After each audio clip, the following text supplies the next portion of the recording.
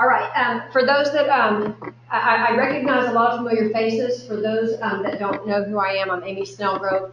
I'm a project facilitator with Texan by Nature, and I've been working on our South Central Monarch project. It's a project funded by NIFWIF through their Monarch Butterfly Conservation Fund. And Carrie, when she visited with me, she said, just a brief one slider. I had like 15 2 weeks ago, and then the other day I had to bring it down to 7, and now I'm down to 1, so I'm almost out of slides. So I looked through our slide deck, and I know most of you know we had a symposium back May 31st, June 1st. It was a 2-day symposium at Lady Bird Johnson Wildflower Center. We pulled together folks covering research and monitoring, land conservation management, communications. We pulled that whole group together, and so I just want to give you a status of where we're at with the project. The project started with that symposium. We've now moved and we gathered all that information. There's about 120 pages of information that we had at the end of that symposium. We went through, we synthesized it, and we were left with what we're calling the straw man report. Straw man, by definition, is the very beginning of something. It's not the last word, it's the beginning. And so we're taking that straw man. We formulated a post-symposium working group that we're going to help move our project forward through May 2018. So the straw man report, this is kind of, basically this is the table of contents I pulled into a slide. And it goes over basically a background of our project and objectives, a general understanding, population monitoring. One of the things that we did also that wasn't part of the symposium, but we did post to incorporate, was that we took every conservation plan that focused on Texas and Oklahoma and pulled together the objectives within those conservation plans to see if we could see overarching trends between all of them, because there's a lot of them. So we have a section on that kind of pulls in what the common goals were and objectives between all of those plans. A data gaps, a seed availability, working with rural landowners, working with urban suburban landowners, working with right-of-ways, and then the communications with both the conservation community, communicating research results to the conservation community, and then those folks taking it then to the public. It's a lot of information, so we're now in the point where we're going to start diving into that. We've got our working group.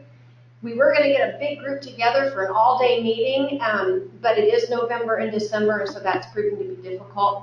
So our goal now is to move and strategically pull partners together for seed availability, those that have been working with. We're going to kind of really tailor those meetings to help advance us forward for things that surface within that we can do for our project moving forward. So a lot of exciting stuff within that document. I have data gaps highlighted because fortunately I've been getting to work with Carrie Dupuy a lot. The Comptroller's Office has funded a lot of research, and she's in the process, I know we'll discuss throughout this meeting, things that they're doing to kind of figure out where our data gaps are in research, what's being done, what do we have enough information on, what we don't, what is the highest priority of ranking. And our goal for this project is hopefully by May, if not before then, is to get a really good feel for what's out there, what we still need to do, and what priority is. And then hopefully we can start finding funding to fill some of those gaps. But that's, in a nutshell, I don't want to take too long because I know Ben is coming up, but we have got all this information. He's going to talk about the Monarch Summit that day that we had last week. We're going to pull that information as well. Probably going to pull in the information gathered at this meeting. We've got a lot to read through, and hopefully we'll be able to steer a path forward so that we can come up with some good support for all of the folks that are doing great work to help fulfill a need that you guys need through our project. Any questions? All right. Sorry. Is that report going to be made available for people to look at? Yes, we call it a report. I will distribute it for whoever. If you want to get a copy of the report, just email me at amy@texanbynature.org. And I guess I should have a slide with my contact information on it. But it is available, but keep in mind, a lot of folks will say, well, can I critique it? Well, yes, absolutely critique it, because we need that critique moving forward. But keep in mind, the straw man is simply the information organized and laid out strategically in a report that kind of is a starting point, not an end point. So just to make that clear. Some folks say, well, I don't think that's right. Well, that's fine. it may not be right, but it was discussed, and then we're gonna take that moving forward and flesh through it and see what surfaces and what doesn't. And after it was released we finished it last Wednesday, or the October 25th, so maybe that's 2 Wednesdays ago now. And just reading through it in full, it's really amazing at some of the really big issues that are surfacing. And the funny thing is we heard it last week at the summit, Ben will talk about in a second, and then again this week at this meeting this week. So it's really interesting. I think there are some things surfacing that really need to be done, so hopefully through our project we can help accomplish that for you guys. So our next presentation will be Ben Hutchins from the Texas Parks and Wildlife Department to talk about the Texas Monarch Summit that was held last week and the effort they're doing to lead a statewide planning effort for the Monarch. Okay, thanks everybody. Good afternoon. I'm Ben Hutchins, invertebrate biologist at Texas Parks and Wildlife. I'm not going to stay up here very long. I just have a few slides to summarize this 2-day effort that we had last week in Bernie, Texas. Bastrop. I'm sorry, Bastrop. Yep. Thank you. So the goal of the summit was to start thinking about how to develop a statewide monarch conservation plan, one that is quantitative, but also voluntary, right? So the idea here was to bring together a large group of constituents involved in monarch conservation in the state and think about, what are we able to do, what needs to be done, and how do we move forward. And so we were lucky enough that the Lower Colorado River Authority hosted us at McKinney Ruff's Nature Center. Really nice facility. We had 74 participants for this 2-day event, representing 48 different agencies and organizations from around the state. In addition to Lower Colorado River Authority, this effort was supported by Texas Parks and Wildlife, National Wildlife Federation, and Texan by Nature. So we have a lot of breakout sessions, a lot of good discussion, lots of notes, and in the next kind of few weeks we'll be synthesizing those notes, transcribing those notes, and coming out with kind of some of the takeaway messages. And so kind of consider what I'm going to be talking about here as preliminary. This is kind of what stuck in my head as some of the emerging themes. One was that I was really happy to see a lot of support for the idea of the importance of a statewide monarch conservation plan. So several years ago, Texas Parks and Wildlife worked with a few of our partners on a monarch and native pollinator conservation plan. This really kind of moves beyond that in that the idea is that it's going to incorporate participation from a much broader base, and it's going to be more quantitative as well, and more detailed in terms of the actions that are required to meet some of the goals that we identified. And so I was just happy to see that amongst the different organizations that were represented, people generally kind of agreed with one another about how to move forward. There wasn't a lot of argument. So it was kind of boring, but it's okay.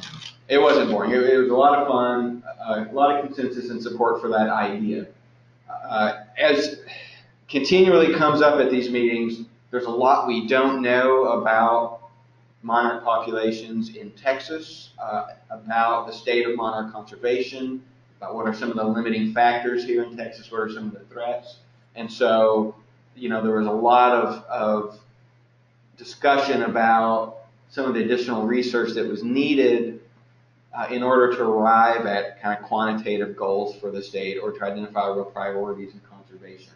And so, I applaud the work that a lot of folks in this room have been doing and a lot of the other work that the comptroller has funded in terms of research. We're not done yet. So the other kind of emerging theme was the need for kind of a centralized framework for reporting efforts. So whether this is a Monarch conservation database that's been discussed here, some of the other databases that some of our organizations were developing, the important thing was that we need to make sure that all of the different efforts that various conservation groups are engaged in, that those get identified, they get reported, particularly when we think about U.S. Fish and Wildlife Service's species status assessment and the peace process that Katie talked about earlier, that we need to make sure that we do a good job getting all of our efforts into that species status assessment and that evaluation process. There was also another issue that came up again and again was a need for a centralized database of resources. So guides for landowners, guides for conservation practitioners, lists of important plants for monarchs. And in this meeting, in my mind, it seems that Monarch Joint Venture has been at the forefront of trying to fill that role. And so, at our Texas Monarch Summit, we were really focused on Texas-specific resources. And so, I think maybe there's some question about how can Monarch Joint Venture simultaneously play the role of a national level organization, but also meet kind of state-specific needs. And so, I think there's still a lot of questions about that, but whatever that looks like in the end, there needs to be kind of a one-stop shopping in terms of getting all of the information that's out there, because we know there's tons of information out there, tons of guides, and it's just a matter of finding all of that. And then, one of the other kind of re-emerging themes was it's absolutely crucial to do this research, to get good data, and to use the best available science to arrive at some kind of measure of the state of habitat for the monarchs in terms of what are the resources available. But when it comes to actually setting goals for how much conservation do we want to do as a consortium of conservation groups, those actions have to be voluntary. Nobody at this meeting has really the authority to tell other folks that they have to do something. So goals have to be largely self-identified. Although again, all of that needs to be based on what the science is telling us needs to happen. But that the path forward, the way that we meet these goals has to be consensus based. Particularly in a state like Texas, dominated by private lands and an emphasis on landowner rights. This has to be a consensus-based voluntary effort. Otherwise, we're never going to get buy-in. So, just kind of moving forward from that summit, it was decided that we would form an executive committee, and that executive committee would then start sending out kind of invitations and notices, requests for individuals, agencies, and organizations to form this broad consortium of partners. And so the idea is to catch a big net, or to cast a big net, and involve as many groups as are interested to be a part of this consortium, to provide feedback, to provide review in the development of a state conservation plan. And so certainly that consortium is not going to be limited to the people that attended the summit, right? And so, we have to look at who showed up, and importantly, who were the big players that didn't show up that need to be in this consortium as we move forward to develop this plan if we want it to be successful. Thinking about U.S. Fish and Wildlife Service's timeline, our goal, and it's granted an ambitious one, is to try to draft a statewide plan by June. So we have a few months of review to get this into the peace process by late summer, early fall, when that peace process opens up. That's the idea. And there was talk of trying to find funding to support at least a temporary position to help in drafting of that plan and development of that plan, although we're not exactly sure what that funding might look like just yet. We do know that some other states have taken that route, and it's been a valuable approach. And that's it. Thank you. Thank you, Ben. Are there any questions for Ben from the audience? You said that the statewide database of resources. What are some examples of the kind of things you're wanting to see? Yeah, so there's a lot of discussion about that. Some examples included regionally specific plant lists that could be used mainly in kind of smaller urban or rural gardens.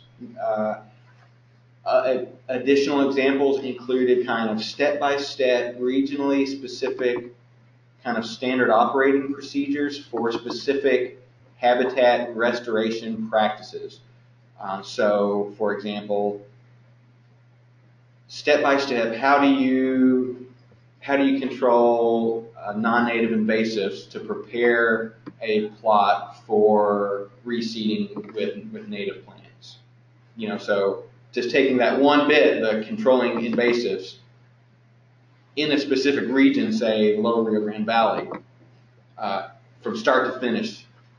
Thank you all for being patient with us online. And I think for the group that's in the room, we'll go ahead and get back started again. Our next speaker is Dr. Will Goodwin from Sam Houston State University, and he'll talk about his research. Hello, I'm Will Godwin from Sam Houston State. Normally you hear from Dr. Jerry Cook, who is our PI, but he's not available today. And we take a little bit different approach to this. Jerry is an ant taxonomist, and I am a scarab or dung beetle specialist. And our other PI, Tamara Cook, is a parasitologist. So we come new to the monarch world, and hopefully we're taking a little bit novel approaches and showing some things differently, maybe. Our project is mostly focused on OE, given our capabilities with Dr. Cook. And studies of the... Do you mind staying close over here? I know. There you go. I'm used to talking to a class. I can project.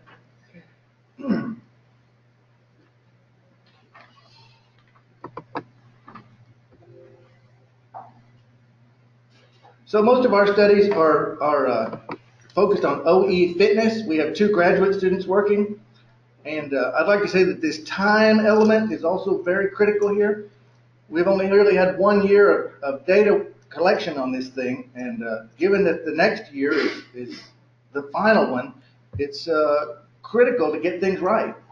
So most of our work so far has been done with collecting spores, demonstrating that we can actually infect larvae, so that one of our students can do studies on fitness effects, and we want to collect good, robust data on the effect that the parasite's having on fitness.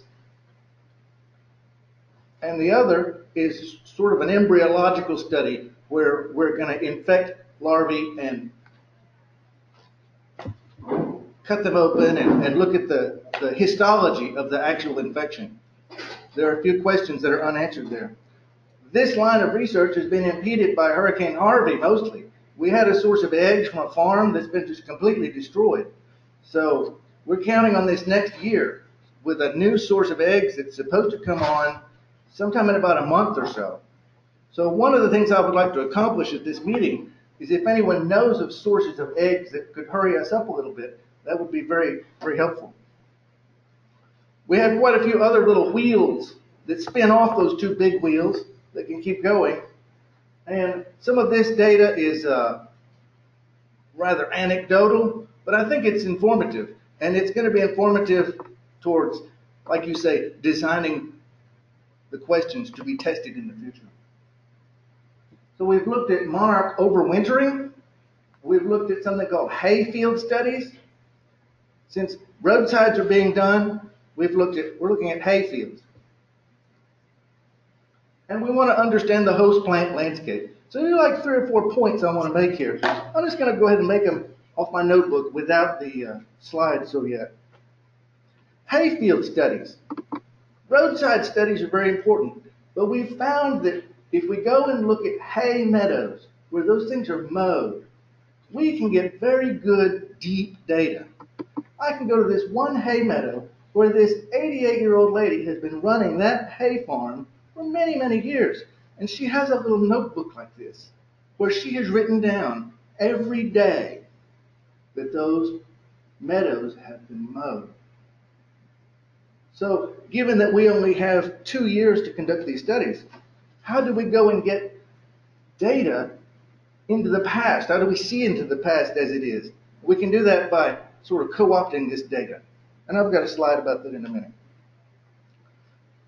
Another way we'd like to see into the past, I think it might be a little unusual. We want to look at old specimens. When we found that we can go out and we've got a method where we can tape these monarchs while they're alive without really hurting them, and we can take those tapes back to the lab and find a positive or negative. We can see if that individual was infected or not. Does anybody else in this world have this tape type data?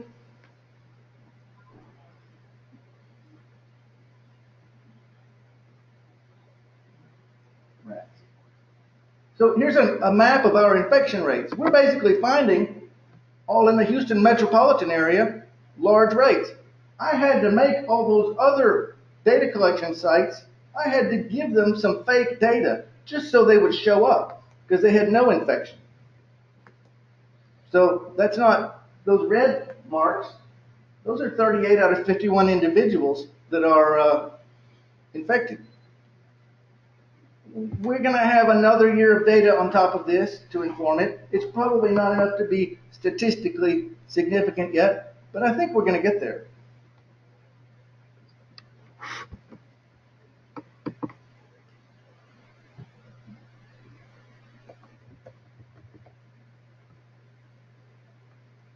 Some other way that we're thinking to look into the past is with museum specimens. Quite a few of those specimens that we've looked at are old. And we're looking at old museum specimens back to the 50s to see if they were infected or not. So one of the problems with this, if you go into iDigBio or GBIF and you try to look up where are monarch specimens, there are not very many. Have you noticed that?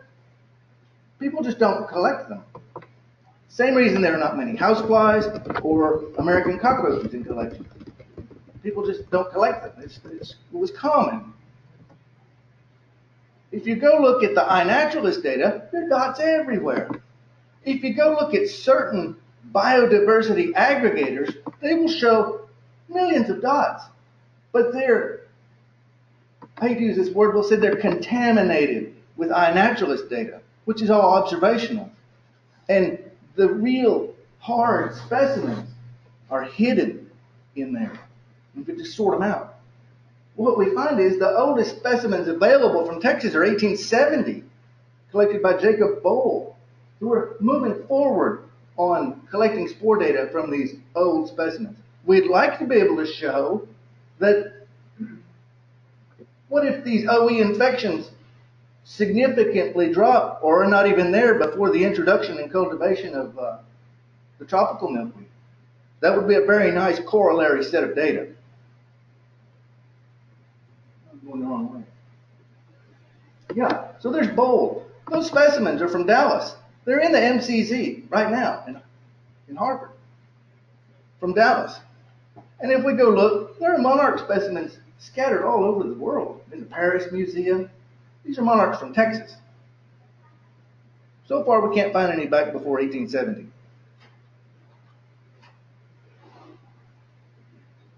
So we're going to be testing more specimens. We want to look at the overwintering. Do y'all have these old records? Here's a Psyche paper from 1893 that talks about monarchs overwintering. Have y'all got this in your bibliographies and data? I just ran across it randomly one day. And this isn't overwintering here in Texas. This is overwintering at Harvard. So we have some old informative data that shows overwintering. And this is a graphic representation of one of our sites in Houston. What you'll see is, number one, you'll see that from 12th of December last year through January, February, and March, we've got the temperature graphed out. And we see that there are two big frost events in Houston. Let me say that we're collecting this data with partners in Houston who grow lots of milkweed in their garden, lots of tropical milkweed. So a lot of our data is collected by text messages. Oh, we have this, we have that, and we collate all these text messages from these people in their gardens. And what turned out really remarkable is we have adults flying, and we have these really bad frosts down into the 20s. And then just a few days later, we start getting text messages from these gardeners. Oh, the monarchs are back. It's just 2 days after the freeze. I thought they were all gone. So this is rather anecdotal, but if we collect enough of it, it's going to become data.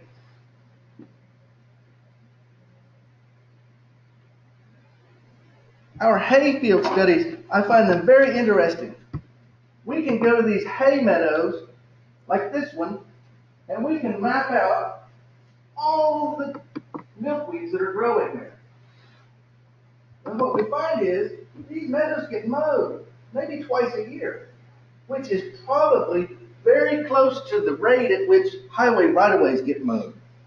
So we think we could probably use these hay meadows, because hay meadows are all over Texas, and everybody keeps records like this.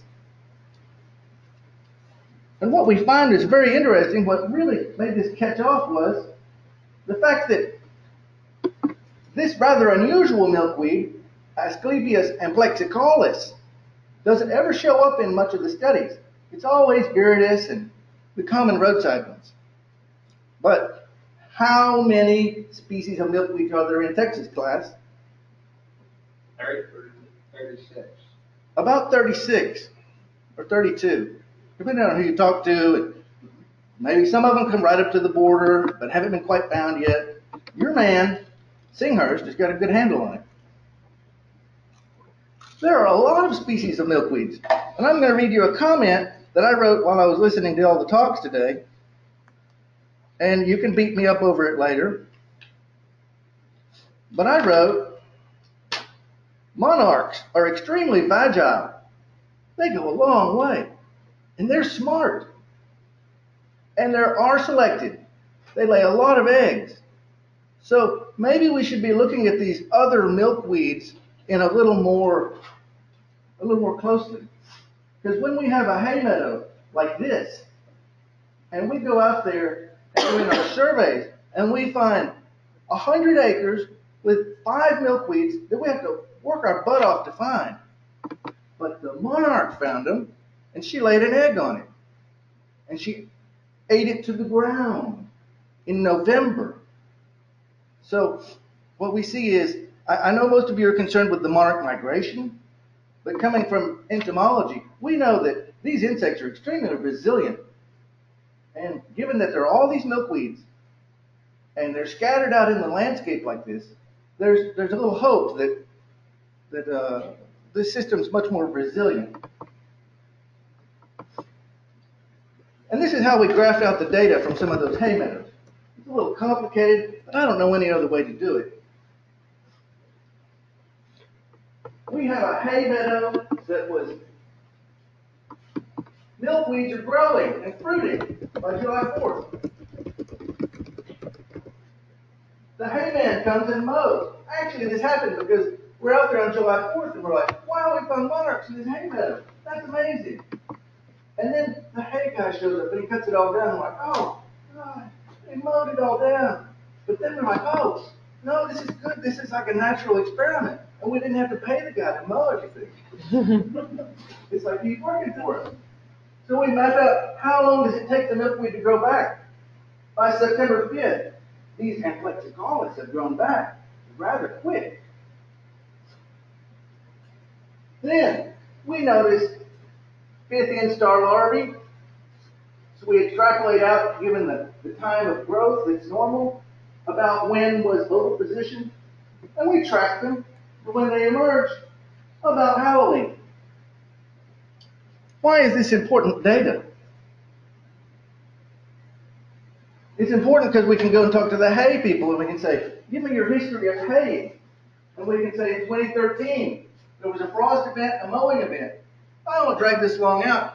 Pretty much you can see that this little monarch had time. There was a mowing event on the 31st, and there was time to regrow the milkweed and regrow that 5th generation of monarchs before the frost came. So they squeaked through this year. But as we reconstruct the data from the little handwritten notebook at the farm, we find that there was no time for that. In 2015, that didn't happen. And we find that in 2014, mowing on September 23rd, that didn't happen. No monarchs could have been made on that farm. And that farm is 100 acres with maybe 11 milkweeds. And then we look back to 2013. No, we just happened to come in here to this place and catch that one event where everything lined up to produce monarchs. So now we're getting data from that place this year. We cannot control when they mow, and I can tell you the mowing was too late this year on that particular place. We've also been looking at this in native hay meadows or native prairies. You've been to the Daphne Prairie, haven't you been? I know Singhurst works out there a lot. We've been working on the Daphne Prairie, and what we find is this landowner has his immaculate prairie that's never been mowed, never been grazed, and then he has this other part that he uses. And when we compare them and we count milkweed density, on these native prairies, we find, as we count milkweeds by transect, these are basically just steps. We step it off. And we're not too random. We're going to head across this meadow and count how many milkweeds we find. Or we're going to count how many larvae we find. So in the native part, we find lots of milkweeds. But just across the fence, we find very few. So we get some data that the landowner, the one owner, has different land management practices that are causing this huge difference. And then that brings up my question about the roadside surveys.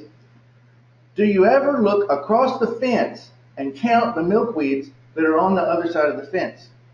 I found that we can walk down the highway counting milkweeds and find lots of them because TxDOT is mowing on a perfect schedule to select for milkweeds. And then we look across the fence where it's either mowed on a different schedule or grazed under a different regime, and there's very few to no milkweeds. So if we just look at the highway right-of-ways, we're presenting kind of a false picture of milkweed density. But this could be encouraging. This could be encouraging to us because we find that we're going to propose that if we can get people to just modify their mowing schedule to fit this pattern, X amount of this amount of monarchs could be produced per acre. It's kind of where we're trying to go. But we've only been at this 1 year.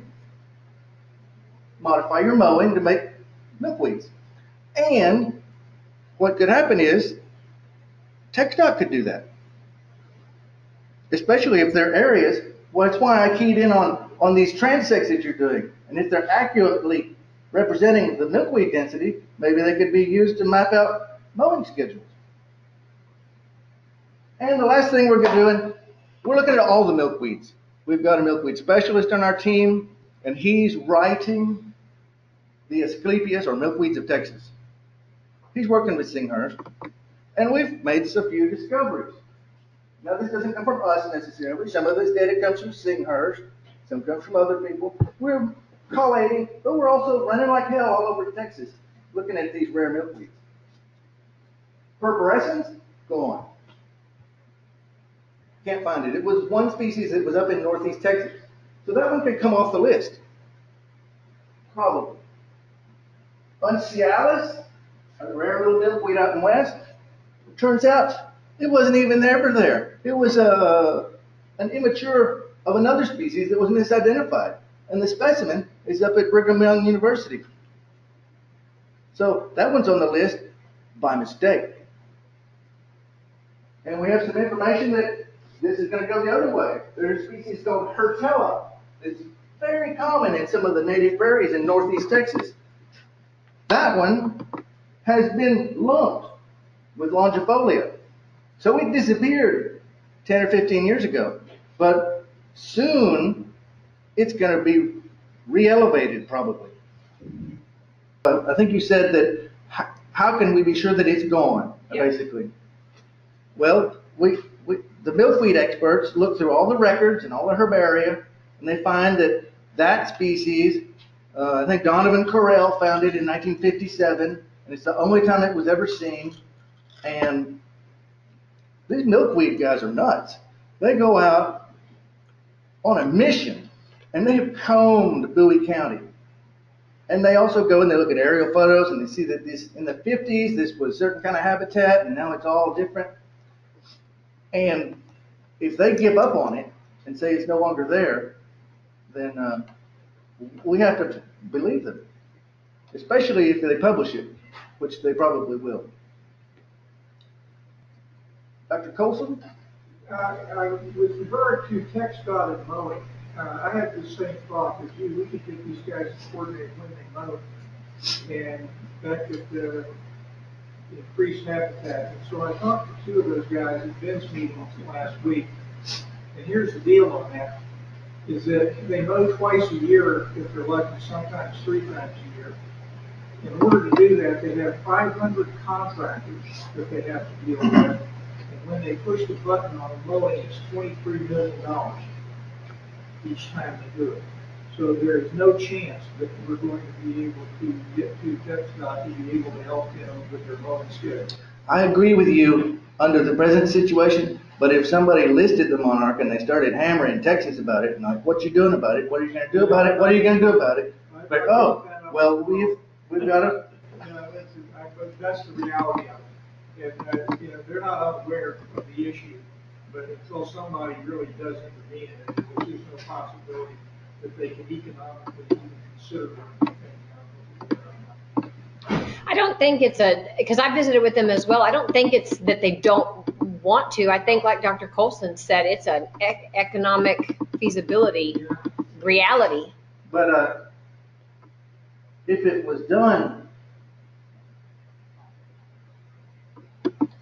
it's possible that in key areas it could be done smartly, because you can't start mowing toward the end of October. It's a very narrow window. Basically, look, from 10 October, basically October. Well, I know all that. What I'm saying here is that when they make a decision to do it, it's basically winter plants versus summer plants. And when they make a decision to do it, they've got to deal with 500 contractors. So it's not going to be something that can happen easily. That's the reality. I agree that's the reality, but we're paid by the comptroller to do this, so we feel like we have to come up with some options to put on the table to be discussed. Yeah. We did have a question online, actually, that I wanted to make sure we got answered. There's a question about this species. What is this milkweed species? Amplexicolis, Asclepias amplexicolis. And then related to that, also Fort Hood said that they had OE samples as well, Oh, awesome. so we can get you in touch with them. So, Great. okay, I think we had another question. Oh, right. Do you vet your text correspondence to be sure they can actually identify milkweed, monarchs? Because what I find is people send me pictures all the time and say, oh, look, I found a monarch, and it's a swallowtail. It's vice. We can do that because we only deal with a very limited number of people, and we're not collecting like citizen scientist data, which about 5 people that we collect data from. It's surprisingly shaky. Yeah. You haven't checked to know that they know what it looks like. Yes, ma'am. What's your sample size on this particular graph? On this what? On this graph? On this graph, that's just one example on one of our hay meadows. The sample size is 1. One monarch on one plant on 100 acres, which is not by no means, it's by no means statistically informative, but in this Monarch business, we think it might be an important observation at least. Because I didn't get to it, but part of what we're doing with all those 38 or 30 species of monarchs, of milkweeds, we're scoring them as we find the species for their density on the landscape. And some of them, like tuberosa, the red one, it's like miles between any plant. And others that we tend to focus on are extremely dense, like viridis. So why is this important? Why do I show it? Just because it's one giant piece of land with basically one milkweed and one monarch found it and laid an egg on it and actually produced an adult. Thank you so much. Thank you. I really appreciate that. Thank you. We have 2 more presentations to go. The next one is Dr. Jeff Capatina from Texas A&M University of Commerce, who will come and give us some updates on what he's doing in Northeast Texas. All right, well, I will try. I'm a pacer, so I'm going to try to stand still as much as I can. Our research is up there in Northeast Texas. All of our plants are Asclepias viridis, and our project is basically to look at survivorship of monarch eggs and larvae in the spring. I also have some fall data that I'm going to present that we did just this past fall. And one of the potential or the goals of our project is really to look at whether or not fire ants play a big role in the survivorship of monarchs. So we used some sort of established protocols that have been used up north. Basically, you find eggs on a plant and you visit that plant every single day and you monitor the fate of that egg or larva. We did that all the way up until the 3rd instar because our pilot project that we did in 2016 indicated that once they reach 3rd instar, they're not necessarily going to stay on that plant. And since we cannot distinguish between emigration and mortality, we had to stop at the 3rd instar. So all of this is in the context of 3rd instar. We were interested in a variety of things, so we collected a lot of data on for the spring. All the arthropods that we observed on our daily visits on the host plants. We looked at fire ant density on and around the host plants. We looked at all of the arthropods that we captured in traps around the host plants. We also looked at physical attributes of the host plants themselves. And lastly, we collected leaf samples to measure cardinal lines and see how that had any effect on them. We were interested in fire ants, so we did some manipulations to alter the density of fire ants on the host plants. One of those involved part of our study area where we broadcast fire ant bait and reduced the fire ant populations in that area using that method. Then we also did this thing. We glued mealworms onto leaves to draw fire ants onto the plants. Fire ants love mealworms. Okay, that's one thing we really learned. So we were able to actually get fire ants to go onto the host plants using that technique. And of course, we had controls. So we collected data on 416 eggs and larvae on 260 host plants. So here's a look at what our treatments did. So these are ants that were caught in traps around host plants. And as you can see, where we suppressed fire ants, we had 10 times fewer fire ants than were found on control plants. And where we drew them onto the plant, we had about 4 times as many fire ants on the host plants as was found on control plants. So our treatments were working, and that's good. It's always nice to know that your treatments are working. We found absolutely no relationship. So we measured the number of fire ant mounds within 4 meters of the host plant. We measured the total volume of fire ant mounds within 4 meters. And we also measured the distance to the nearest fire ant mound. Found no relationship between any of those measures and monarch survivorship. And if you look at our treatments here, you can see that where we drew fire ants onto the plant, we did get higher mortality, so lower survivorship. Although this is not statistically significant, I think that when we add next year's data to it and double our sample size, this will become statistically significant. So if you can get fire ants to go onto the milkweed plant in good numbers, they will suppress survivorship. I think what's more interesting about this graph, though, are these two bars here, where we suppress fire ants and our controls. There's really very little difference there. So getting rid of fire ants didn't seem to improve survivorship noticeably, certainly not statistically. So I think that's actually a very important result. So turning to our plant arthropods, during our daily visits, we documented 12,031 arthropods. They came from 77 different groups of arthropods. There were 24 different kinds of predators on the host plants. So this is actually a very, very diverse arthropod community. I think that a lot of the literature focuses on the whole evolutionary arms race between the herbivores and the milkweed plants. But what we largely seem to ignore is the fact that those plants bloom and they produce copious amounts of nectar and they attract copious numbers of arthropods. So a lot of these predators that are on this plant, they're not looking for monarchs. They're not specifically looking for milkweed herbivores. They're looking for things coming into the flowers for nectar, and they're catching them that way. So 24 different kinds of predators, most of which have either been documented eating monarchs or we observed eating monarchs. So a very rich predator population on this plant. The three most abundant plants on the arthropods on the plants were all predators. So fire ants were on the top, little black ants, Monomorum minimum, and jumping spiders, Sulticidae.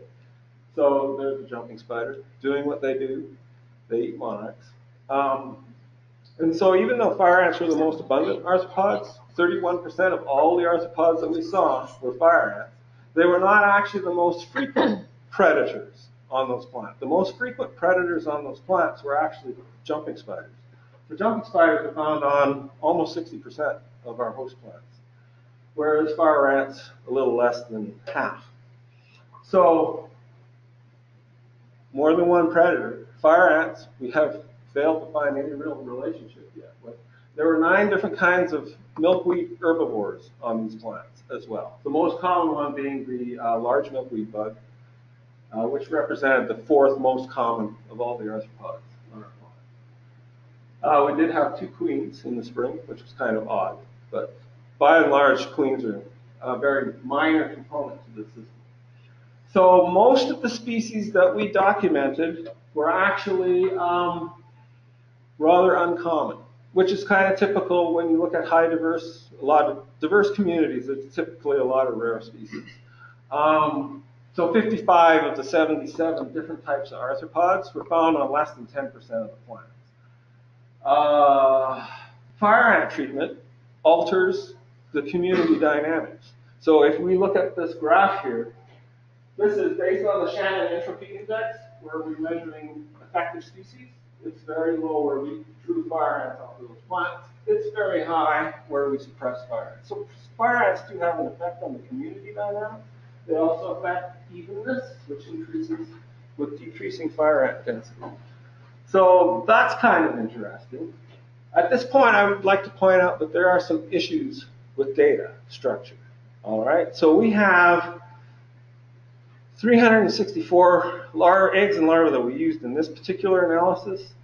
That means that since our mortality rate, our survivorship was about 15%, we only have 53 individuals that survived, right? So when you're doing a statistical analysis of survivorship, that's 53 responses, right? And we have 77 arthropods. And you can't really have more predictors than you have responses in a statistical model, because it's really difficult to predict anything when you have more predictors than you have responses. So that's a problem.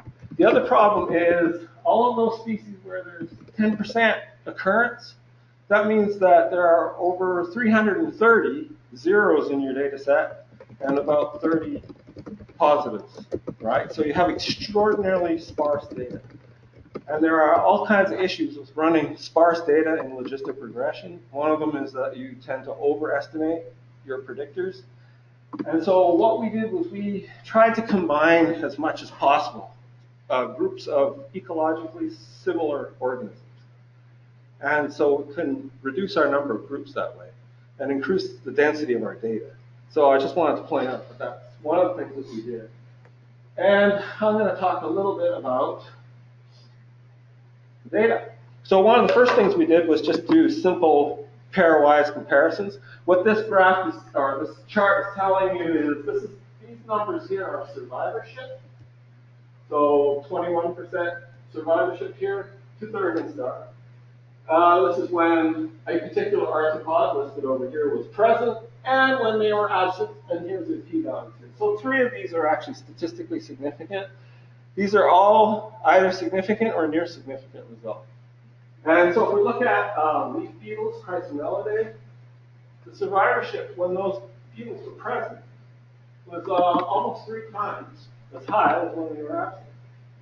A lot of that has to do with the fact that these guys are attracted to flowers. They're nectar. Same thing with, well, bees, obviously, are attracted to flowers. When bees are present, survivorship is actually higher. And surprisingly enough, ladybugs, when there were ladybugs on the plant, survivorship was higher, almost twice as high, which is kind of odd. And in fact, if you look at all of these values, when the arthropod was present, survivorship was higher than when it's absent. The only exception to that are these unidentified hemiptera, which had the opposite trend. Now, I'd point out that unidentified hemiptera is kind of a nebulous group. So there could be predators in there, there could be herbivores in there. Right, so we then ran a logistic regression on our arthropod groups, and our results, this is the best model we could come up with. It's not a very good model. One of the things that comes up in this model is that little black ants may have a negative impact on monarch survivorship. You may notice that fire ants don't show up in here at all. They weren't contributing to this model at all. The only thing that actually contributes really to this model is all of our non-predatory, if we take all of our non-predatory arthropods and lump them together, they have a positive impact on survivorship. All right, so this model isn't a very powerful model. It's a very weak model. Yesterday, just before I came here, I decided to stratify the data into plants that had high arthropod densities and plants that had low arthropod densities. And when I do that, and I look at plants that have lots of arthropods on them, this effect becomes much more significant. When we look at plants that have very low densities of arthropods, predators actually become more important, and they have a negative impact on survivorship. So there is a density-dependent thing going on with this system. So that's kind of the conclusion that I'm going to draw from that for now. And I'd like to point out also that this data is all very preliminary. When we can double our sample size and go from 53 that survived to 106, we'll have much more powerful statistical tests to base that on. So where are we now here? Let's look at the arthropods that we caught in the traps. So as we're moving away from the host plant, we're getting sort of more peripheral relationships. And we captured in those traps 28,545 different arthropods. They belong to 68 different arthropod groups. And there was 23 different kinds of predators in there. So the 10 most frequent arthropods, 3 of those were predators: wolf spiders, fire ants, and a group that we just called small spiders. They were mostly unidentified.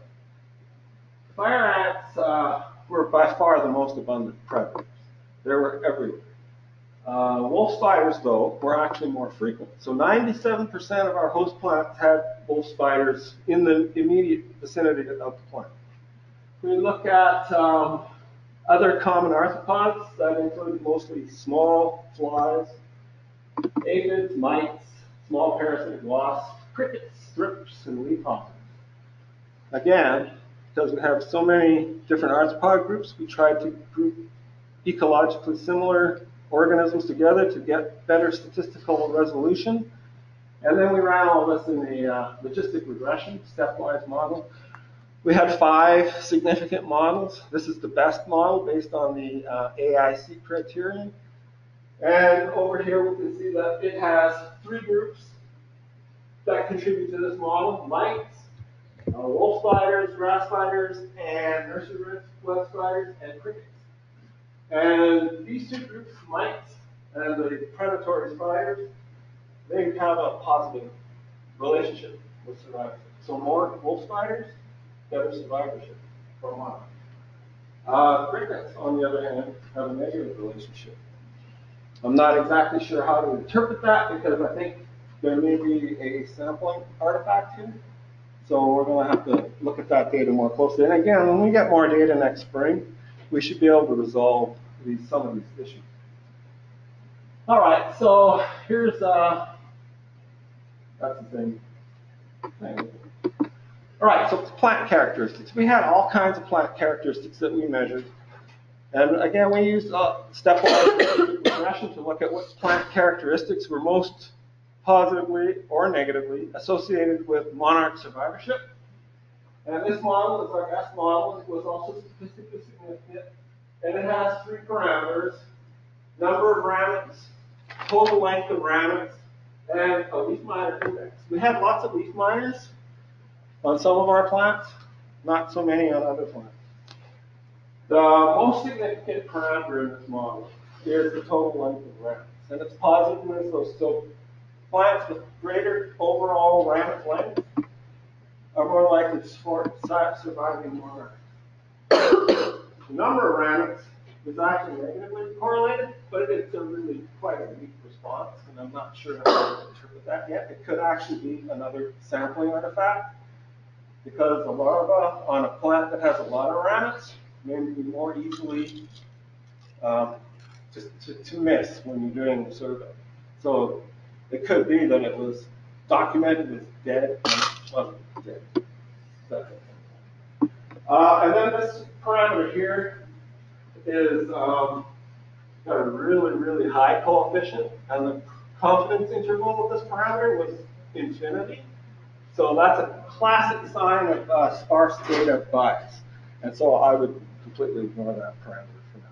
Hopefully, when we get more data, we can have denser data that will give us better statistical resolution.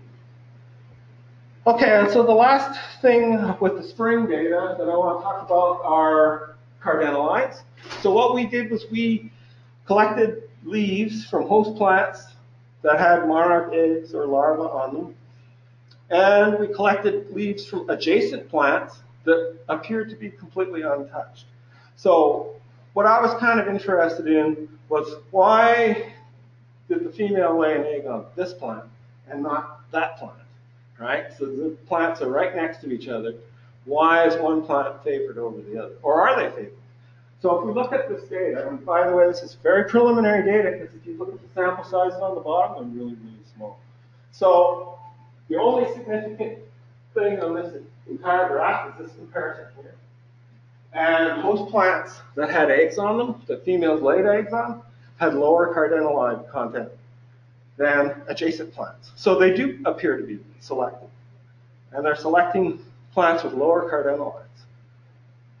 It's a little early to interpret these other bars, but it looks to me like these plants with the larvae survive have slightly higher cardinalides, and I think that's because when the larvae start browsing on the plant, they cause an induction of cardinalides, and I think that's what you're seeing here, induced cardinalides. Right, so moving right along. Our cardinalide content, by the way, was right almost exactly where all the other literature values were for this species of plant, this Stachys viridis. So let's talk about fall. Fall, we started middle of August. We actually observed eggs, monarch eggs, and larvae at the end of July. I don't know where they're coming from, because we're way up in North Texas, so we're not really on the Gulf where the resident population is supposed to be, and we're not really far enough north that they would be 4th generations. So I don't know where they're coming from. We started in the middle of August looking at eggs, and we finished last week in October. So it was a fairly lengthy period of time. And during that period of time, we worked on a piece of property south of Sulphur Springs. And this is where that mowing comes in. We couldn't work in our usual site at Cooper Lake because they don't mow that area and they don't burn it in the summer. So all of the milkweed on that site was overgrown and died back. This site, though, was mowed at the end of June. And this is what it looked like in the middle of August. So it had great abundance of milkweeds. One thing you will notice about this field, there are no flowers in this field. It's all grass and milkweeds, pretty much. So lots of eggs, though. We had 245 eggs on 207 plants. Here's what our survivorship looked like. It was terrible, at least compared to our spring survivorship. So there is a slight tendency for eggs to have higher mortality, higher mortality, lower survivorship than either the first or second instar. By the time we get to the third instar, we only have about 2.85% survivorship. So if we compare that with our spring data, where's our spring data? There it is. You can see there's quite a bit of difference there. So in the spring, we get about 15.5% surviving to the third instar. In the fall, this fall, only about 2.85%, so much lower. One difference, rainfall. We had, on average, in our area, we get about 2.8 inches of rain in September. This September, we had 1/100th of an inch. So it was extremely dry, and our plants were very, very stressed throughout that period. So that could contribute to that difference. Or, I don't know, maybe that's just the way fall survivorship is. We don't really know yet. So to put all of this into context as far as the survivorship data goes, all of those black bars on the left side are the data that we've collected for spring at our study site. One is our pilot study in 2016, and then you have our controls, and then the other high bars are suppressed. And you can see that all of our survivorship data is much higher than most of the data that's recorded for other studies. Okay, so we're doing pretty good, I guess. Calvert, back in 2004, had fairly high survivorship as well. But we're doing clearly much better than Minnesota, which is interesting. And even if you look at our fall survivorship, that is fairly comparable to at least these two other studies. So I don't know how that fits into the whole context. I suspect that spring monarchs in Texas are supposed to have good survivorship because I suspect that that's how the population rebounds after the overwintering period. Fall survivorship, I think that's just sort of bonus reproduction. We don't really know what happens to those individuals that come out of the fall reproductive event. So here's what my concluding remarks are going to be. First of all of this subject to change as we get more samples and stabilize our rather unstable data set. Spring survivorship is very high, and that's, I guess, probably good news. It peaks, by the way, I didn't show this slide, but we find that our survivorship is actually much highest in the last 2 weeks of April. Early April, low. Last 2 weeks of April, really high. May, somewhat lower. Right? So there is a window during which the monarchs do best in the spring. So fire ants don't seem to have a big impact on spring survivorship. And that's probably very important because if you're going to manage, you might want to keep that in mind. Our Asclepias viridis community is a very rich community as far as arthropods go. And I think that that's very important when it comes to monarch survivorship.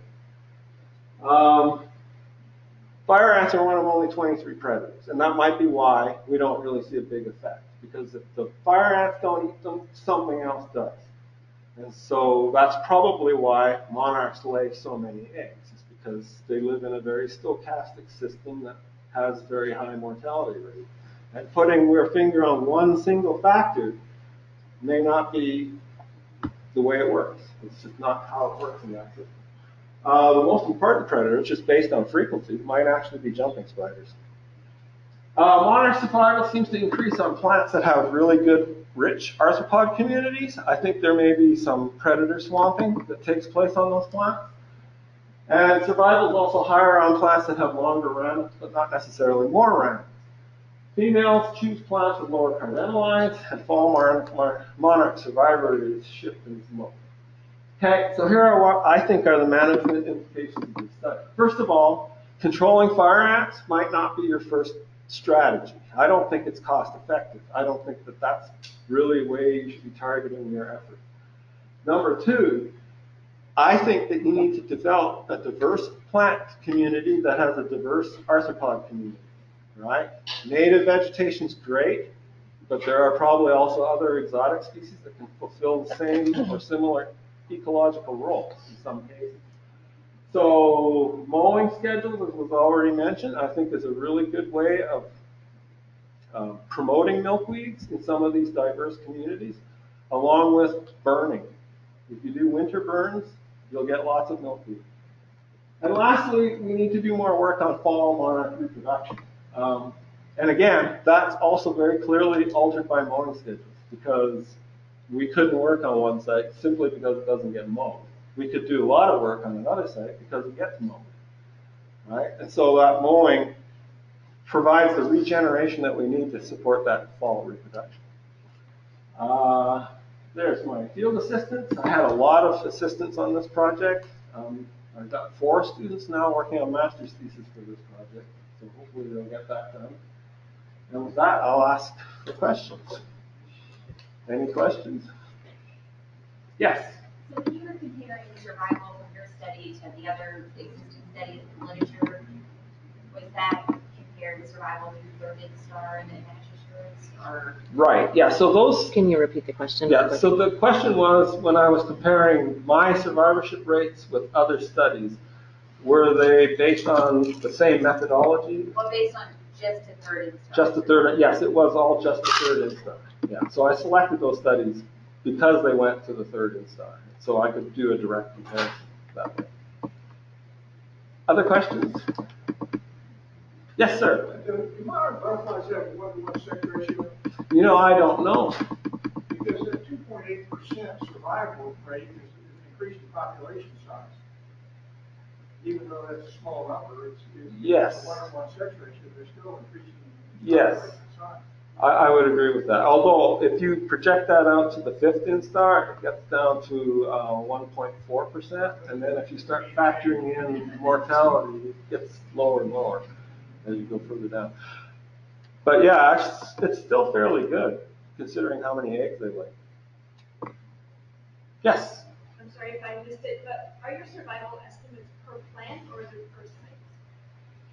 It is per plant. Well, it's actually per individual. Yeah.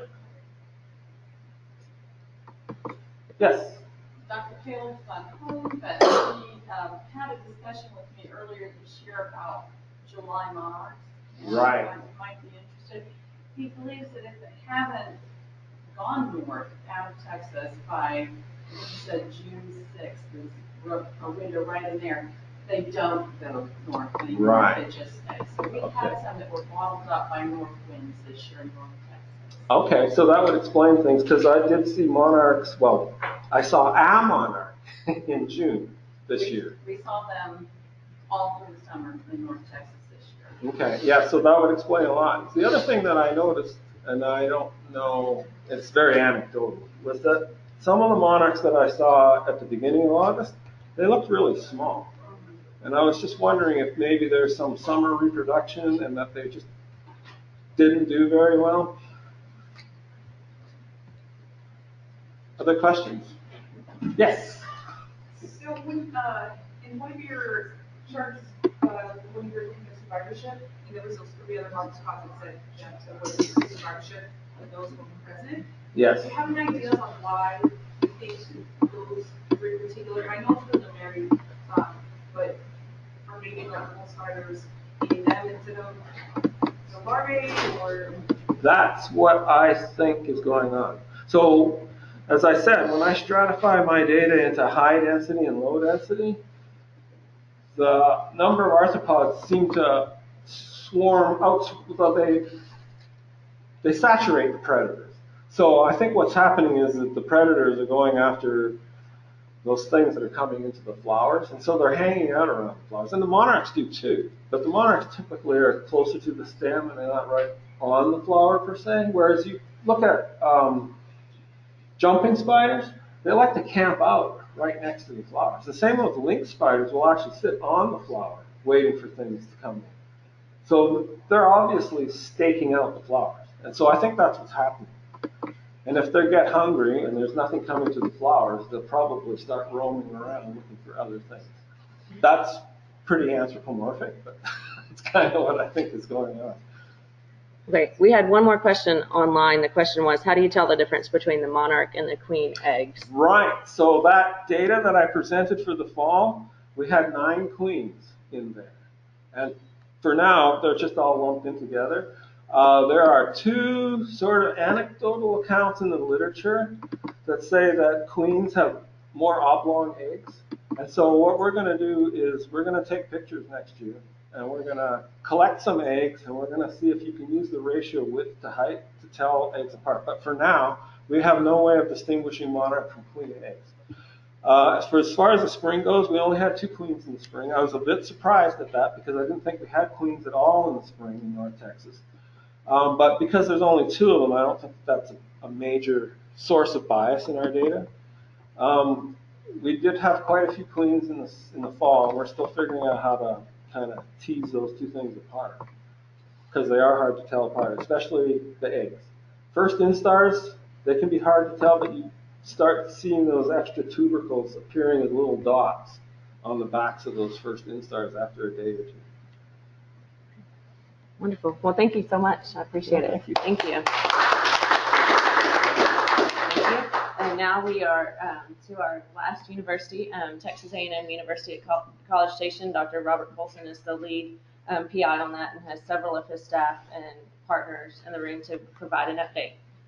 What we're going to do today is talk about monarch species distribution modeling and risk assessment. The partners on this are Kristen Baum, who is inappropriately titled here. Kristen was promoted to the rank of professor this year at Oklahoma State University. A significant milestone in an academic career. James Tracy, who is a student at A&M, and Tula Cantola is a research associate with A&M, and Mike Quinn, who is a survey entomologist that's worked with us. What I'm going to present to you today, the heavy lifting on this was done by James and Tula, and they're suffering jet lag. They were in Denver yesterday and just arrived at the airport today. So I'm going to try to get through and describe basically their work that relates to our project. And the overall goal of this is, when we conceptualized this project, we said, well, if we want to look at assessing the risk of mortality to monarch butterflies, there were 3 things that we really had to do. We had to know where the insect was, and there are 2 angles to that. One is when they're going north, and then the other one's when they're coming south. And is that spatial location the same place? And what is it? And then the third thing is what are the various risk factors that the insect encounters either going into the north or coming back from the south. And so the way we propose to go about doing this is to, well, what I'm going to report to you today is to look at 3 things. One is the model the fall phenophase, that is the migration back into Texas, and then to look at some of the risk factors, herbicide and exposure, and changes of herbicide exposure, and then the change in the ecoregions as they move through, and then also looking at pesticide exposure to basically adults and larvae. Do I have to stand in front of this microphone, or can I move? If you can pull stay it out and hold it? close, you can pull it out and hold it. I'll let you know if I need you to get closer back. Yeah, I do that the other side of the picture. All right, so what we're going to do here is look at the adult. Well, eventually. We're going to look at the adult fall phenophase We're going to look at herbicide and land use threats to milkweeds, and then pesticide exposure to milkweeds. And so basically the issues here that we're dealing with are widespread milkweed and prairie habitat loss to cropland conversions, and then potential impacts from pesticides and roadkill mortality. One of the aspects of our work is actually a survey that deals with roadkills, actually measuring roadkills. So what I want to do here is talk first about the fall migration roost models, and then next is a modeling approach. And the second thing we'll do is look at the milkweed species models and the approaches that were used to do both of those modeling efforts. Okay, we've reported on this before. This is the phenophase niche model, and this is the original Journey North Monarch overnight roost data. And what this shows is two things. One is if you'll pay attention to these, well, let me back up a minute and say, I could teach a 15-week course on the amount of information that James has put in these slides. So I'm trying to hydrate what's important to you here without trying to go through this in great detail. So I'm going to cut short a little bit of the detail. But anyway, this is this line here represents the background evaluation extent used in the modeling. And these two approaches, James used two approaches in modeling this roost data. One of them is a Maxent model, a niche model, and basically that model uses climatic, adaptive, and topographic variables in relation to where the insect is known to occur. The other approach is what's called a kernel density estimate, a KDE model, and basically this is a point pattern analysis. A kernel is a cluster of data points. And the surprising thing about that, in the fall migration, it turned out that the KDE model actually provided a better view of the migration than did the model that used the climatic and adaptive and topographic variables. And there's some logical reasons for that. But anyway, this is the one that we actually went with in terms of describing the fall, or that we think does the best job of describing the fall migration. So this is the central and eastern flyaway divisions for fall monarch migration. And there are a couple of interesting things about this that are important. One is that flyway varies in terms of its size, its spatial extent each year. And so James and Tula could tease that out, and you can see each of the years that the extent of that flyway changes. Now that's important when you start to look. When we get a little bit farther, we start looking at mortality agents. How large or how small that flyway is has a great deal to do with how much mortality is going to occur along the way. This is 13 is a particularly interesting year. That's the narrowest one, but you can see it floats around year to year. Okay, so what I want to show you now is the kernel density estimate model for. This is the conclusion that we reach. So this core area right here is basically the 100% consensus boundary. It indicates the core fall migration rate. So if you wanted to do something significant in terms of conservation or preservation, then that would be the area that you would want to put your focus to, we think.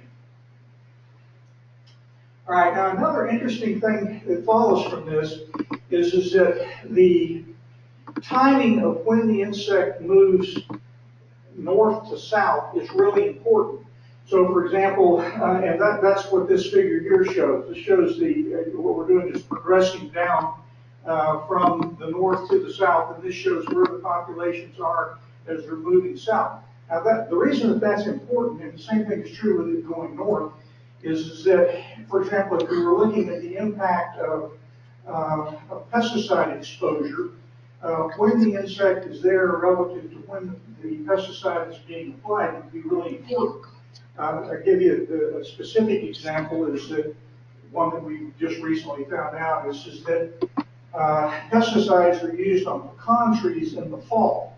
And pecan trees are common roost sites for monarch butterflies. So when the pesticides are being applied versus when the insect is there, it could be really important or is important. So this shows the temporal movement based upon what the model results show. All right. All right. So let's look next at the next thing we want to do is model the distribution and abundance of milkweed plants. And so what we're going to do is look at basically using the same approach, in this case the Maxent model. And what we want to do is map the distribution of the major host milkweed species in Monarch mature records in the south central U.S. And again, we're going to use a niche modeling approach to do that. Now this, I'm going to try to highlight. Again, we're using the Maxent model based upon the milkweed species core habitat associated with 30-meter resolution national land cover data set. And so, and then other data sources have also been used for that. The Journey North, the Monarch Larva Project, iNaturalist, our working group here, Dr. Bush and Dr. Baum have created or provided some of the data, and Mike Quinn in our group has done, and also some herbarium data has been used for that as well. All right, I'm going to really cut the chase on this because basically what we're really interested in is, well, there are 5 species of milkweed that we intend to model, 2 of which we have modeled. I'm saying we in a very general way. James and Tula have modeled this. And so really what I want to do is show you the results of that modeling, and then the other 3 species you'll pick up later. But green antelope horn, most common species, particularly abundant in overgrazed pastures, roadsides, and disturbed grounds in Texas. This is the distribution of that, of the data points for the observations of it. The other one is antelope horn, and it has a slightly different distribution. And again, and there are other species that have been brought up today that eventually we'll get to a couple more of these, but the ones that we want to focus on are these. So this is the niche model that demonstrates the distribution of green antelope horn. And this is the actual core, the Maxent 100% consensus model representing the core habitat for green antelope horn. And pay attention to that. You can look at the part that comes across Texas and where that is, and then if you look at antelope horn, you can see that the distribution has moved a little bit to the left. But there's certainly a great deal of overlap between those 2 species. Now that, when we get, in a minute, I'm going to get over and show you some cartoons that deal with pesticide exposure. And so try to keep this in mind with regard to where these host plants are, because that's going to become important in a minute. And so this is basically taking the data on the distribution of those 2 species and placing it over the land use cover, land use types of the flyway. And this figure here shows you where the species occur in each of the different land use categories. All right, so what can we conclude? The highest core milkweed habitat loss was associated with urban and cultivated crop losses. Some loss in habitat can be associated with pasture hay land cover. We regard the least risk of habitat loss to be associated with grassland, herbaceous shrub, grassland, herbaceous, and shrub land cover, and we expect that the loss of core habitat is going to increase over time. All right, so now let's look at herbicides and pesticides. The pesticide threat to adults and larvae. Many of you may have seen this publication in Science recently, which paints a really terrible picture of the effects of neonicotinoids and fungicides on honeybees near corn. And it's a pretty compelling story. And basically it was organized around looking at longevity of insects, hygienes, laying queens, LD50s, and it makes a pretty convincing story that pesticide exposure is having a major impact on this other important pollinator. Now, what James did on this thing is took a little bit, well, let me back up and say where this could be important with monarchs is here, is feeding on aphid, honeydew, and pecan orchards in the fall. As I mentioned to you, this is a crop or an orchard tree that is treated with pesticides that time of year or in the fall. Nectaring on flowering plants such as canola, nectaring near field crop borders or cattle feedlots, and larval feeding on milkweed crops near cattle feedlots. These are areas where the exposure can be uncommonly large or high. Now, this is a little bit of a jump in terms of correlations. This is an association. You can look at the increase in the imidacloroprid's pesticide use over time, and you can see this actually goes up. And you can see that this is the distribution of use of that pesticide in 1990, or those pesticides in 1996. In 2014, you can see it. Well, look at remember I asked you to remember the flyway and where the milkweed plants were. You can see that's in that pretty good. Now, what this is showing may not be related. This top graph also is representative of the enrollment at Texas A&M over the same period of time. So whether they're related to one another is debatable, but it certainly is a pretty compelling coincidence if it's not a relationship. And the same thing is true with glyphosate.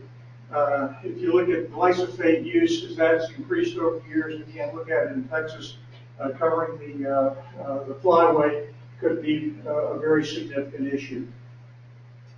And so the last thing I want to do is talk about the phenology of monarch breeding in Texas in order to evaluate pesticide risk. Now, we have to know when the insect is present in order to be able to assess its risk to pesticide exposure.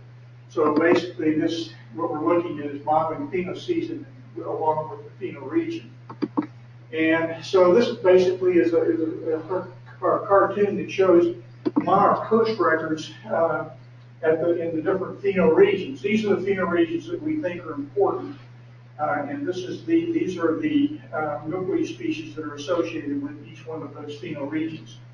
And these are the data, or this cartoon illustrates the data on observations of larvae and pupae in south central U.S. And the idea here is for us to be able to use, in this case, certainly the Maxent model that combines the climatic, adaptive, and topographic variables, using that model to model the larvae and pupal survival in that area.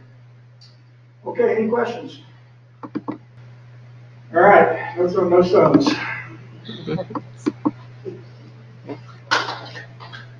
Well, I've noticed that in our area, we have a lot of people who grow hay, and they spray those hay fields a lot. In fact, milkweed is one of the things they target. And I guess I'm wondering if that's one of the main routes that monarchs could be exposed to some of these pesticides. Well, that's the trick is the answer is yes. Okay, and I think the significant issue is when are the pesticides being applied in relation to when is the insect present? We did a study one time on Houston toads and their potential exposure to pesticide treatments from mosquito control. And it turned out that the toads lived in areas where pesticide exposure could be a problem, but not at the time when it was in a tadpole or an egg stage, and so it didn't really have any effect. So the timing between when the insect is there and when the pesticides are there is important. And of course, the other thing is the residual of the pesticide. And I think in the case of this neonicotinoid thing, that was one of the poignant discoveries that was made in terms of honeybees, that there is a significant residual that ends up affecting honeybees. You asked me this question, I'm going to ask you. At what point can you tell the farmer that he has to modify what he's doing? When the thing's listed as endangered, does he have to do anything? Well, the short answer is that I'm working for the comptroller's office who No, the idea here, from our perspective, is this, is to illustrate and to demonstrate what the mortality issues are, what the risk factors are. Okay, and that information is to be used for the species status assessment. That's what that's our target for what we're doing here. And how these data are practically applied is going to be the charge of other people besides us. What we're trying to do is identify the reality with regard to the risk factors for monarch migration north and south. And if we can provide, factual information in that regard, then we've done our job here. The application of that in the real world, the TxDOT thing, we thought we were on something really big by going to TxDOT and saying, well, let us help you modify your mowing schedule, until I found out just what a horrible nightmare that is to do. And so the practical application of this is going to be somebody else's problem. What we're trying to do is inform the species status assessment. Great. Thank you, Dr. Colson.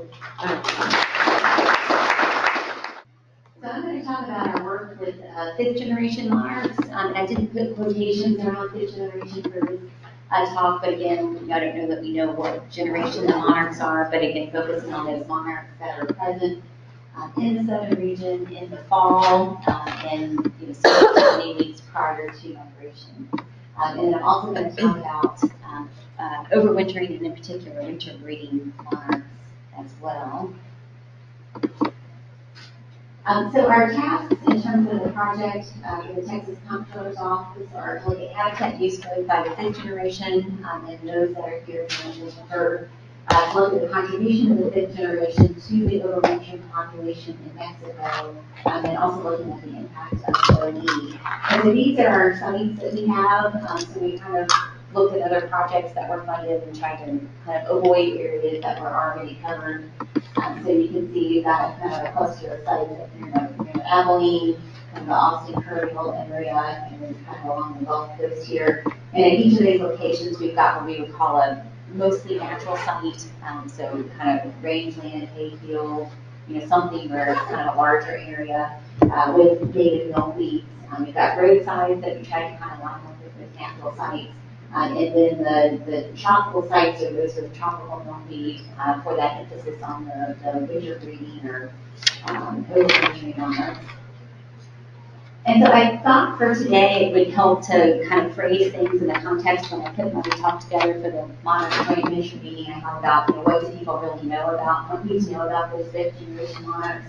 And so I kind of shifted everything and kind of reorganized and put the data in the context of my talk earlier today. And I wanted to acknowledge David. We've had David sightings while I've been here. People have put up hints to David. So he's finishing up our field season, so that would be the other thing. We, of course, completed a field season last year, so all that data is in here, but I've also presented that before. But we're still finishing up that fall season. We have not started the winter breeding overwintering season. So I've got some kind of preliminary data in there, but again, that's still in progress, and we still have lots of caterpillars and chrysalises to finish up to have something more concrete for 2017.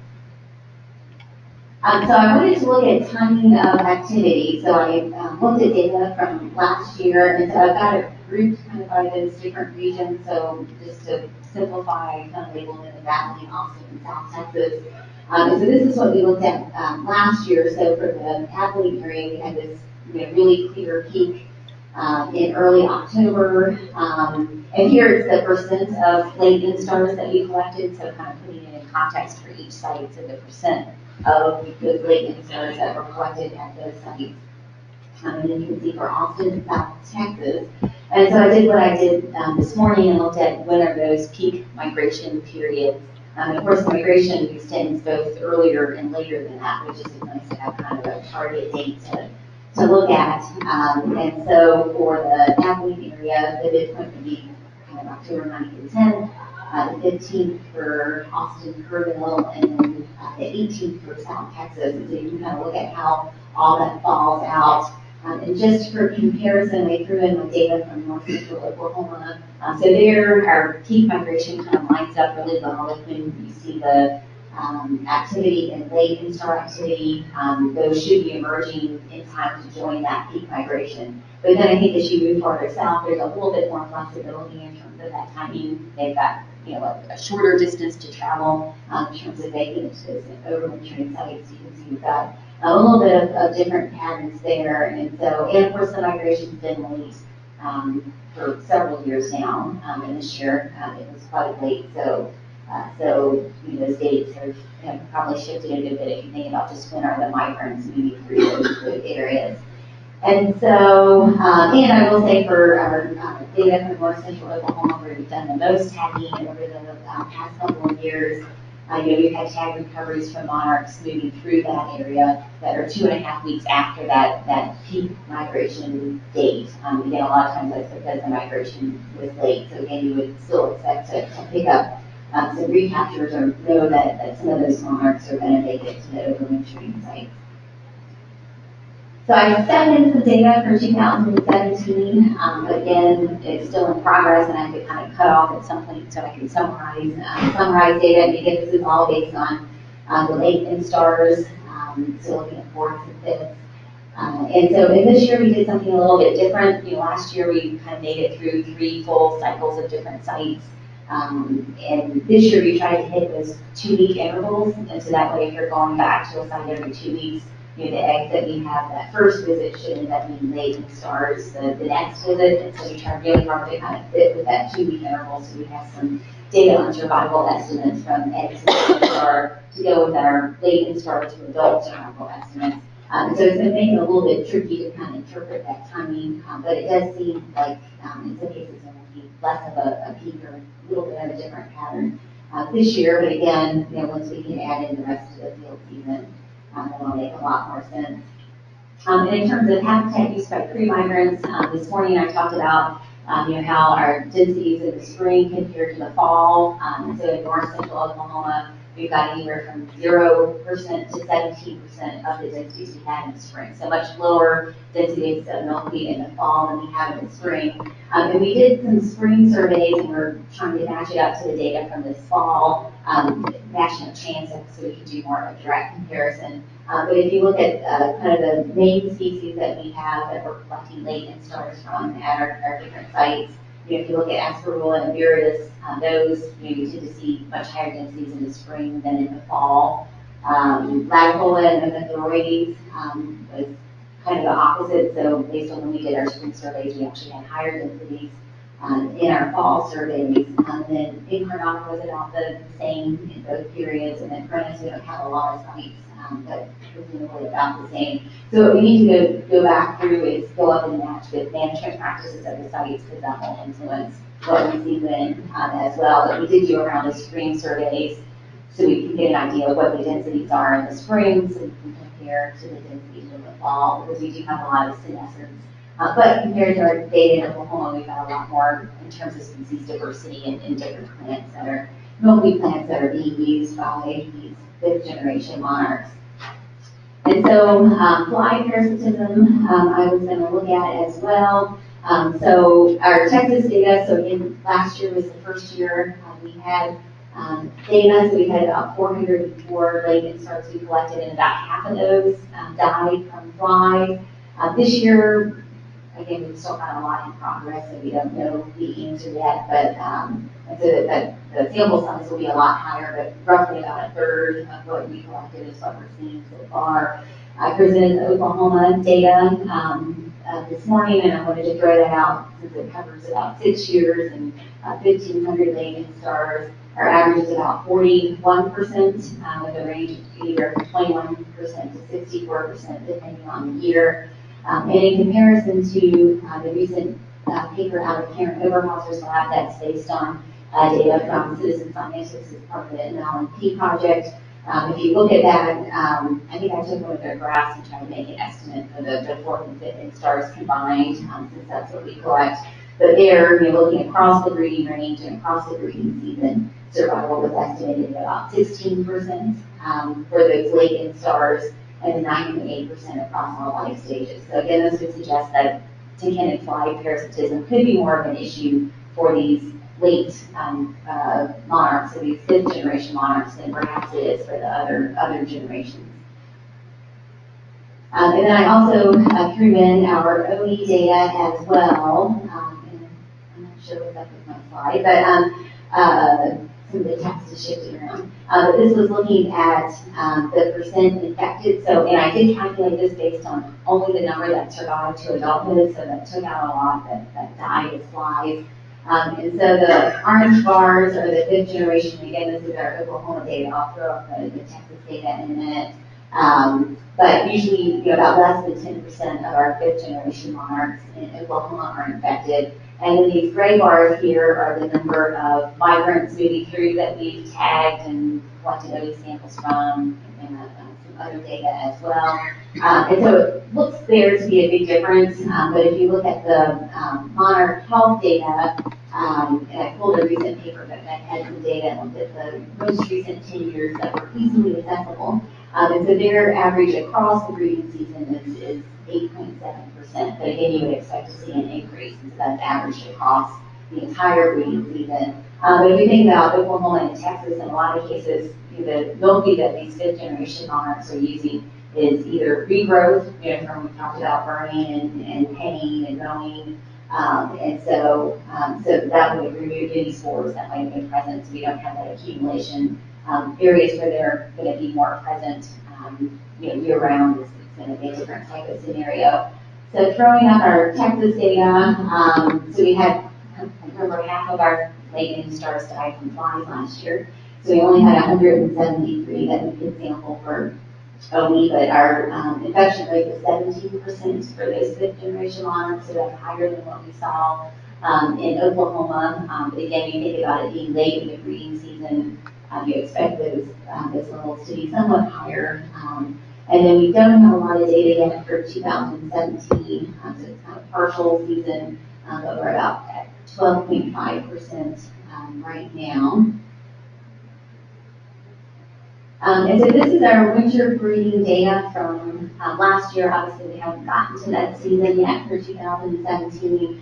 And so I organized this by the percent of individuals that fell into each category. So this is a little bit different than how I presented the other data because I wanted everything to add up to 100%. So before, when I did the OE estimates, I took out all those that died from flies, right? Because we didn't know if they had OE or not. So in this case, it's a little bit different because they're adding up to 100. And these are going to be those Gulf Coast sites where we've got tropical milkweed.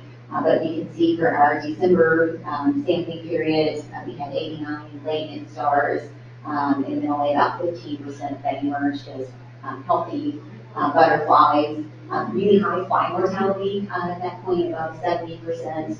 And I think I threw in, so OE looks really low because, again, I'm adding up to 100, but if you just take the percent of OE based on the number that actually survived to adulthood, then about a third of those would have been infected. Looking at some unknown deaths as well. For January, we got down there right after the freeze, so there were still caterpillars out and adult butterflies, but the milkweed was pretty much knocked back. But we did get some good data. So in this case, fly mortality dropped. So you can see here, it dropped to I guess about 28%. And then our OE infection increased, and we're going to be taking out just the ones that emerged as adults.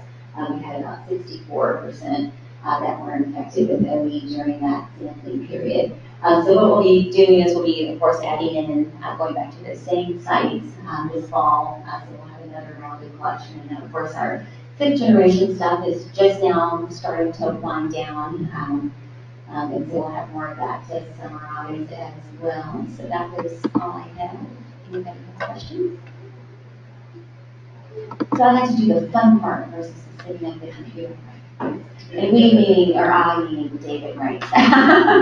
But yes. What is the earliest states you usually see pre-migrant eggs and larvae in Texas?